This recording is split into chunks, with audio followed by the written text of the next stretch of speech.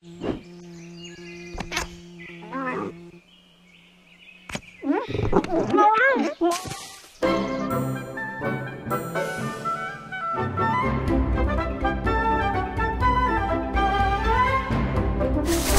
game is about playing with your cub and finding things and collecting things.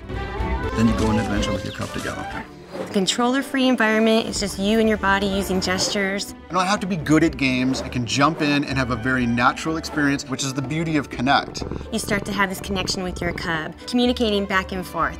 So if I can spin around, my cub can spin around too. If I perform a jump, my cub will perform a jump back. If I want to show them how to do peekaboo, I just hide my eyes and then they'll try to do the same thing. Pet him, wash him, feed him, there's a lot of different toys. Then you can play soccer together, you can play volleyball, obstacle courses, you can jump over hurdles.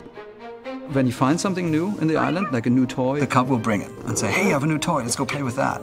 Super cute. The animals in the game are so cute. We wanted to give kids something to take them to school or take them with them on a trip or whatever, and so we came up with this plush toys. We have this awesome technology called M-Tag that allows you to scan your plush toy and have it come alive on screen. Kinectimals is actually the first game I ever could really play with my family. You typically hit buttons and stuff like that in computer games, but now you could just reach in and touch.